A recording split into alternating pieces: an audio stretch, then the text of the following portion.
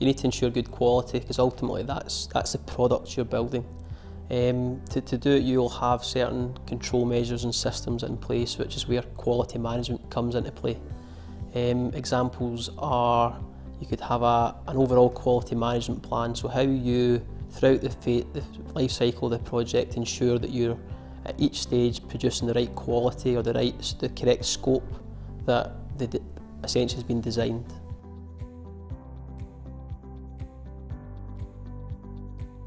Part of obviously quality is you want to be known as someone who's got the capability to deliver if you're a contractor in the industry.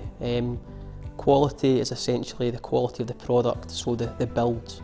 You want to be known for building a quality product, achieving all the scope, the cost and the time that the client agrees with you at the start, subject to any change of course.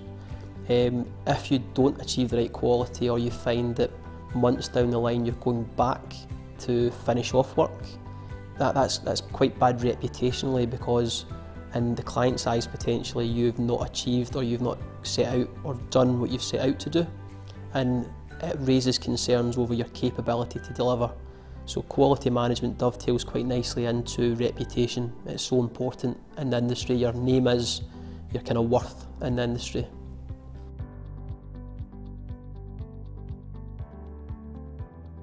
So there's different ways, and quality can be broken up into different areas, from the quality of the product, or from the timescales you set out to achieve. But we'll look at the product, or the actual build for a second. You will have basic things like an inspection and test plan to supplement each time when you set out to build something. You will say, right, it's a concrete foundation, it could be a C32 40 concrete, and it's got a certain type of steel rebar.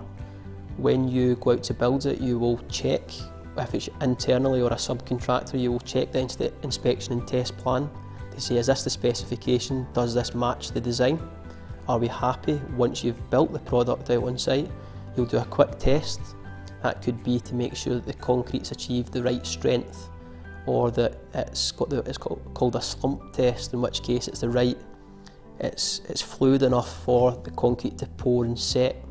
So an inspection and test plan is one good example of how we ensure quality, and what we're installing is to the right quality.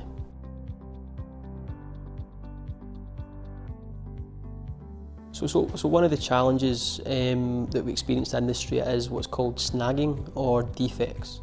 So historically there have been a lot of projects where after you've achieved completion, you then find that maybe it's not been installed to the correct quality, in which case you could have multiple months of repeat work to come back at your own cost to then repair. So one of the biggest industries historically is managing defects on a construction job.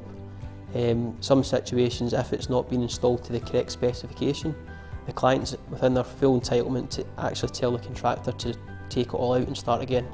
So one of the biggest challenges on the industry just now is defects, and one of the solutions is better quality management.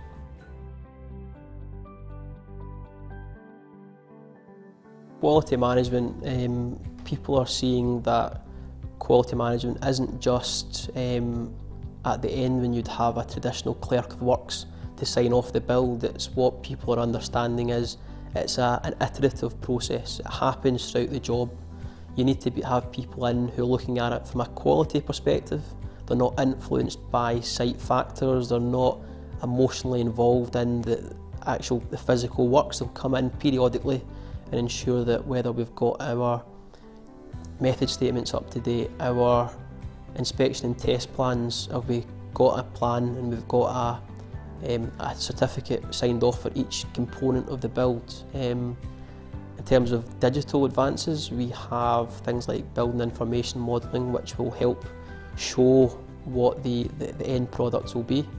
It will, at the earlier stages, BIM's not just the 3D model, it's also the process. So at the start of the job, you will also set out potentially what the quality management plan is at the inception of the project, so that you agree how you will monitor and manage quality throughout the project and what systems.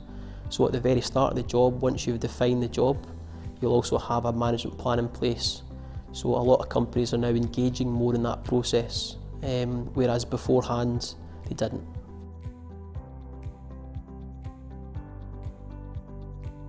So Construction 4.0 and digital technologies tie in quite well with quality management. The idea is we're trying to get better at construction. We want to build a better product. We want to do it faster, but we also want to do it correctly. In terms of digital, I would say that access to physical demonstrations of people on site, taking something simple like a video of the installation to show it's been installed within the correct methods, or the photo of the end product before you backfill if it's a foundation, for example. So real-time reporting.